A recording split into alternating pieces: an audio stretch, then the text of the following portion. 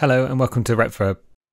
On today's video we have the Sony F670ES stereo amplifier. This amplifier has not had any kind of service or cleaning since it was new in 1991, so we're going to open it up and give everything a bit of maintenance. The stereo also has a bit of crackling when operating the volume control, which we'll also attempt to rectify.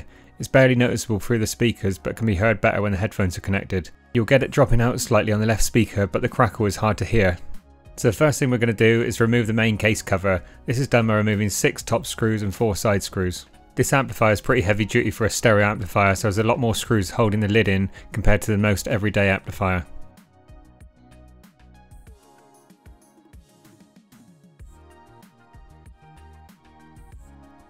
You can tell the lid hasn't been off in a very long time, as it has took a bit of pulling off after the screws were removed.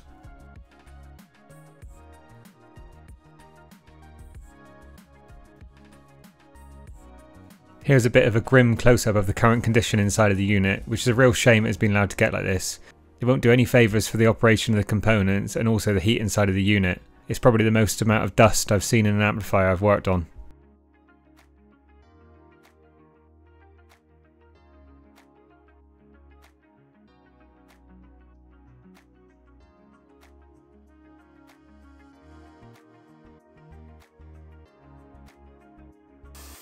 So the first thing I'm going to do is give it a good vacuum out inside of the unit, using a soft brush to loosen the dust. Obviously taking care not to put pressure on any of the components and potentially dislodging them from the locations. I'll also use a small modelling type paintbrush to get into any of the small crevices.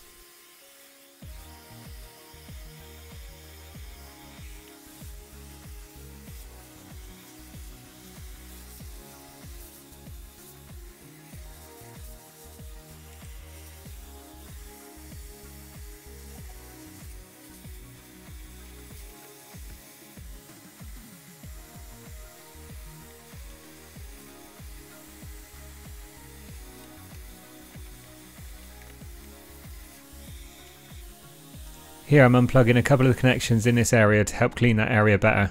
Now I'm going to remove the plastic shroud around the large set of capacitors. This will then allow me to get underneath to clean this area better. This is the first Sony ES type amplifier I've owned or worked on. Even at this point you can tell the build quality is very good. It's just a shame that the previous owner has not kept up on the maintenance.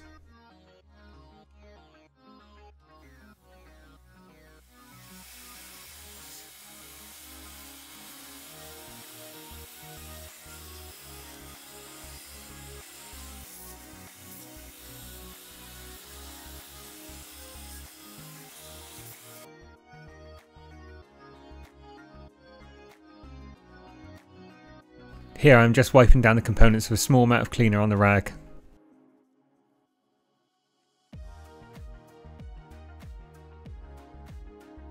Now it's time to get the capacitor shroud fitted back on and then screwed back in place.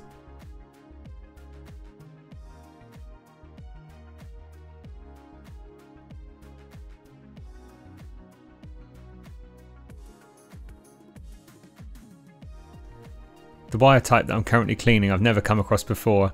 They almost look like a chain link through the outer clear sleeving. There is obviously more to them than this, as they control the input and output selectors. I just thought they had a very interesting look to them.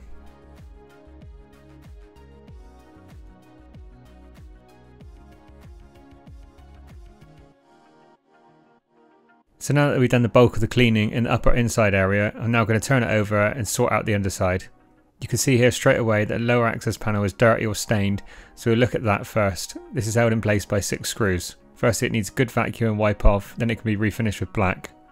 I'm also going to vacuum the underside of the circuit board area whilst I'm here.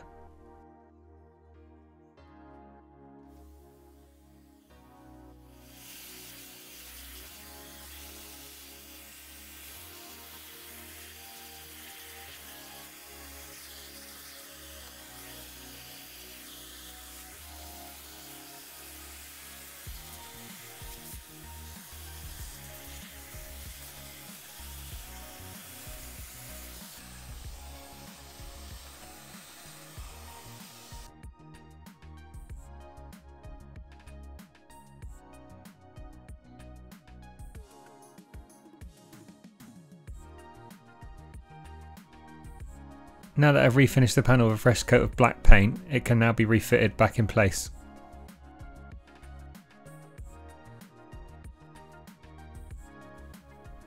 Onto the amplifier feet now. These are well and truly in need of a replacement. It looks like originally they may have had a clear rubbery type material finish. I don't have anything like this, so I'm going to use a textured black type film which should give it a good grip when in use. To get the old adhesive off, I'm using a solvent based panel degreaser which will help to remove as much of the old as possible.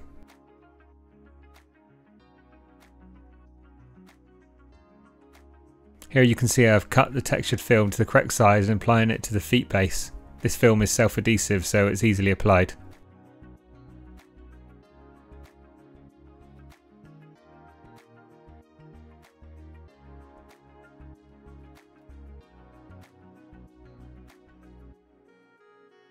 Now that the underside of the jobs are completed, I can turn it back over to continue the work from above.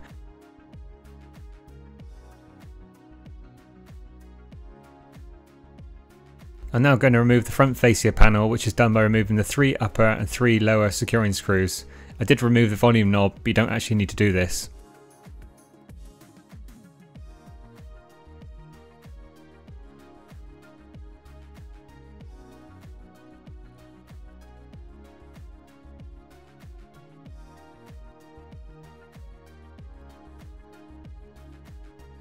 And that's the front panel removed. The panel behind can now also be cleaned.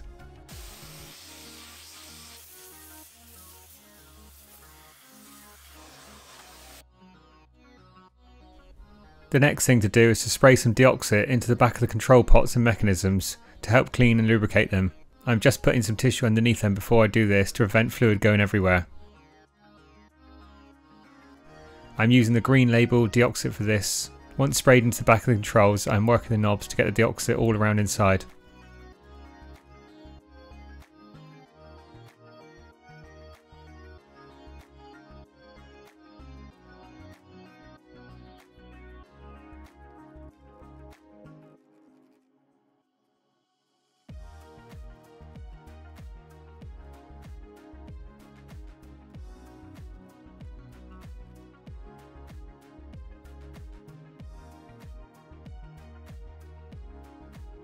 Now I'm going to remove the panel that sits behind the main fascia. This again, 3 top screws and 3 lower to remove it. This will then allow me to vacuum and clean this area.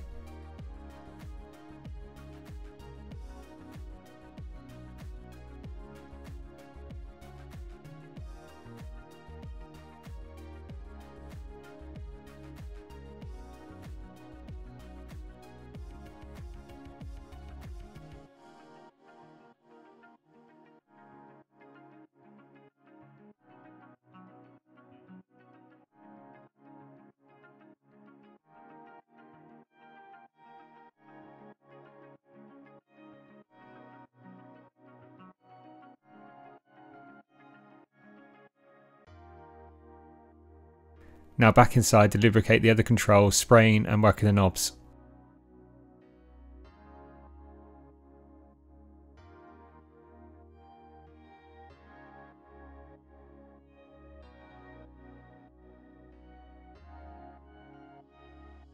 The front inner panel can now be put back in place.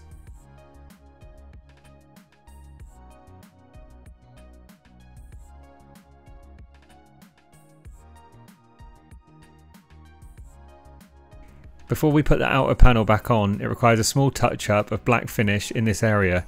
This will tidy it up and take your eyes off of the scratched area. It is right on the edge, so it's not as bad as if it is in the middle face of the panel. It looks a lot more noticeable on the video at the moment as it's still a bit shiny, but when it dries fully it will be better and it will blend in more.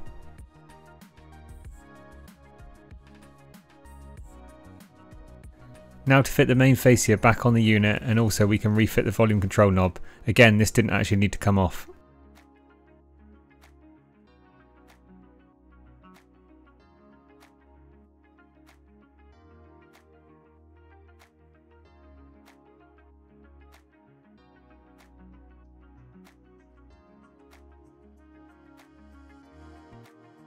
Next job is to sort out the volume control, crackling and occasional dipping out of the sound. Now I'm almost positive that this is just a case of cleaning the volume potentiometer. So I did this initially the hard way, then realised this side frame could be removed and it made it a lot easier to get the volume control board out of the unit. It's 2 screws that hold the small side frame and 2 screws that hold the frame connected to the volume control board. Now that it is outside of the unit, I can unsolder the volume control potentiometer. This is a 60k ohm Alps type component. I did take a look to see if I could replace this if required, but I couldn't find the exact same one. I found a 50k type but not the 60k type. The only problem with these potentiometers is that they are pretty much sealed. You can take the 2 screws off to remove the lid, but can only get in this far. There are 2 separate contact surfaces for left and right channels. I didn't actually record this part fully, for some reason I couldn't find the footage. But what I actually did was to remove the screws and take the cover off, then spray that area with deoxit, working the controls. Then to get to the other contact area, I managed to open the case just enough to spray the deoxit in on the other side, hoping this would be enough to sort it out. Here it just shows me spraying from the outside of the component. I then soldered it back in place on the board and then to refit it all back in the amplifier.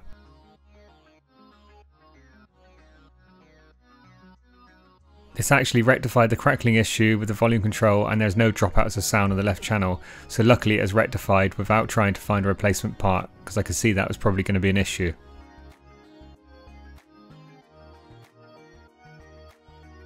You can now see the process of putting this part back in, so it shows better obviously the bits that I took out to get that part out. It was only the main circuit board for the volume control. There's sort of like a little bridge connector which connects that to that circuit board to the circuit board on the rear, which I think is like the input circuit board. Also there's some little connections which you push into the main board from this board, so they sort of push downwards. They just sort of fork into the bottom board. And then there's a couple of screws that hold the bracket in place, and you've got the 2 screws for the side frame part.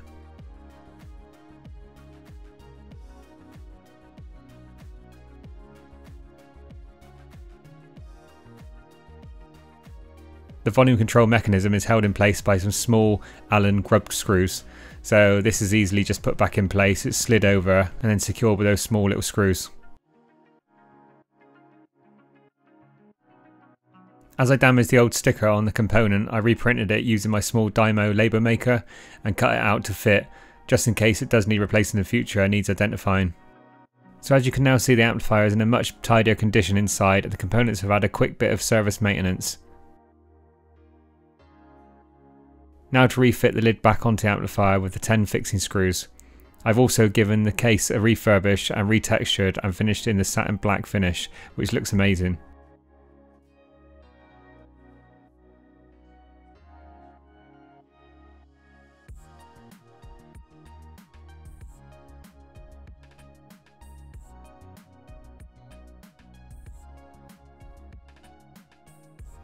You can see it as a massive improvement for not a lot of work really. This amplifier deserved this to be done to it.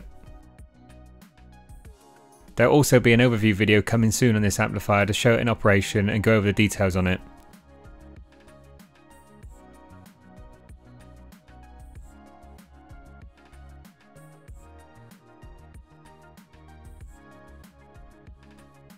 Thanks again for watching the video, it's really appreciated. I hope you enjoyed it.